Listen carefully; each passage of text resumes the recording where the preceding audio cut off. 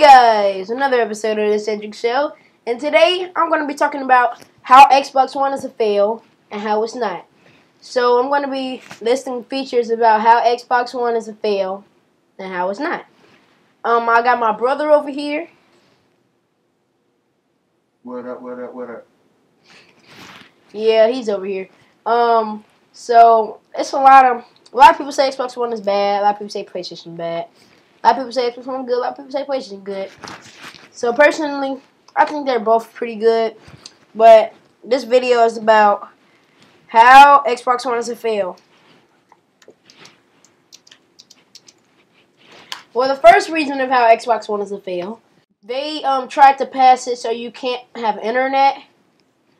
You have to be on internet all the time, and if you can't have internet, then you can't be online and all this other stuff. It's really confusing, but they tried to make it real bad for gamers who don't have internet connection to play games, because they say you have to be on internet all the time, which is bad. Now, another reason why Xbox One is a fail compared to the PS4 is the Xbox One runs on 720p, which is a very big... Hold on. Be right back, guys. Like I said, you don't have to... Well, they changed it, so now you don't have to be online all the time. In my opinion, I think that was bogus what they was trying to do, and I didn't really like it. I'm pretty sure a lot of people didn't. Back to what I was saying. The Xbox One runs on 720p, which is a very, very high quality. 720p is really good. I'm about to show some pictures right here of what 720p is. But the PlayStation 4 is better. They run on 1080p. But the thing about it is that not all PlayStation games work on 1080p. And that might mess up the console's looking. So Xbox runs on 720 to 1080p. Which means that some games might be 720. Some games might be 1080. The Xbox One versus PS4, in terms of graphics, you can tell that the Xbox One graphics are much brighter than the PS4 graphics. Like, people say that the PS4 graphics are darker and it looks more realistic. The Xbox One graphics are lighter.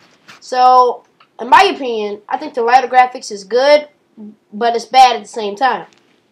Like, you don't want to see no very bright colored blood in a video game, would you?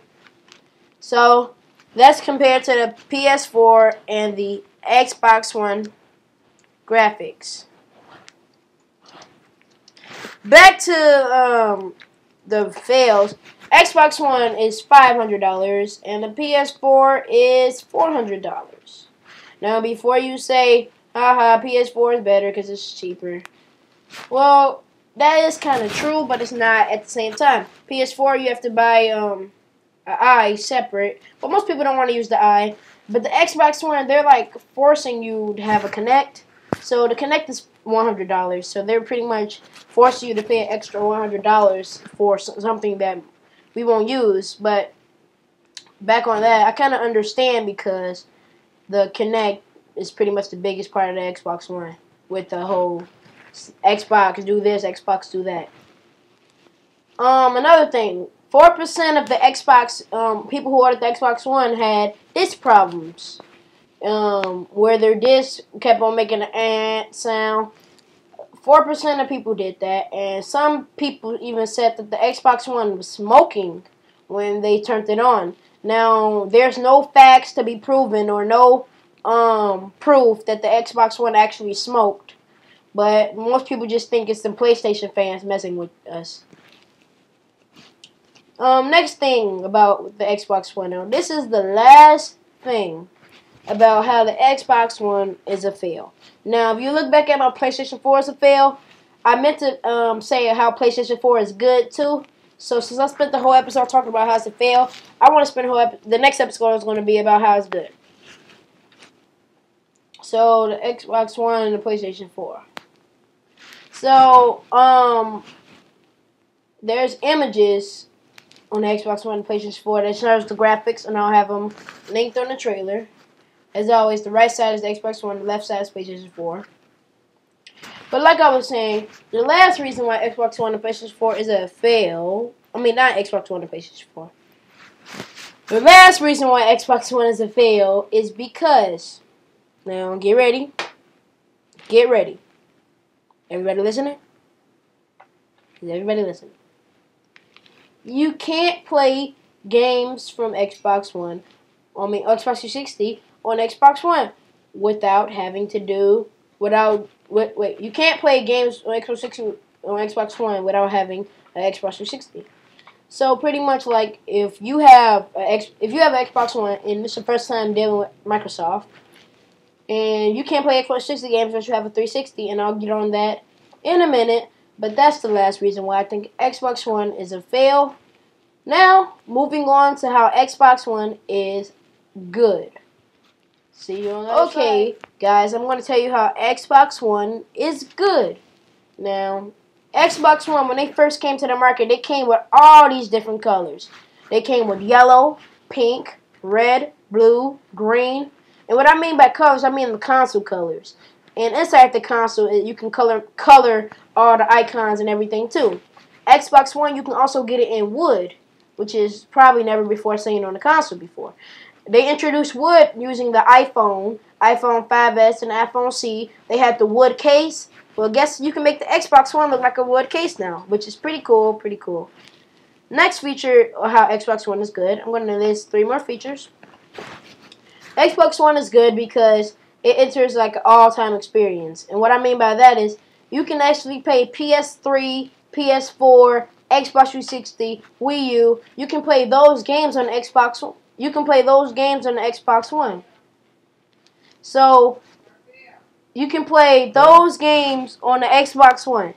So what I mean by that is when you see my brother leaving right now. When all you have to do is hook up the HDMI cord from the Xbox One to another console.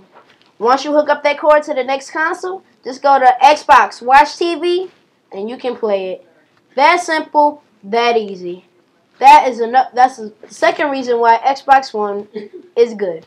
Now the third reason about why Xbox One is good is it comes with a full headset. Unlike the PlayStation 4, they got a one-piece. Xbox got a whole microphone. So you're pretty much paying for your money. You ain't really wasting it. Fourth reason, Snap. Xbox One introduces something called Snap where you can play 2 video games. Like, let's say one of your games are loading and the other one you can play at the same time. You can watch TV while playing the game. It's all included. And I like that because let's say you're watching the Bulls game. And you're watching the Bull games on your Xbox One. Somebody can send you a message saying, hey, you want to play 2K while we're watching the Bulls game? You can be like, yep, and you can do it. That's another reason why I like the Xbox One. Now, this probably is more than four reasons. I wasn't really counting. But the last reason, Xbox One, it is really good in terms of graphics, like I said before. It might not have as good graphics as PlayStation, but it's okay graphics to start off with. This has been how the Xbox One is a fail and how the Xbox One is good at the same time. See you guys on the next video when I'll be talking about how PS4 is good and all the good features. And I'm going to post that video today. Another thing, check out my other videos, my Pokemon Nuzlocke randomizer, where I use Pokemon Black randomized, my Super Craft Bros videos. I'm going to continue that. My Hexit, all those other videos. And hit that like button at the bottom of the video and leave a comment. See you guys later and peace out.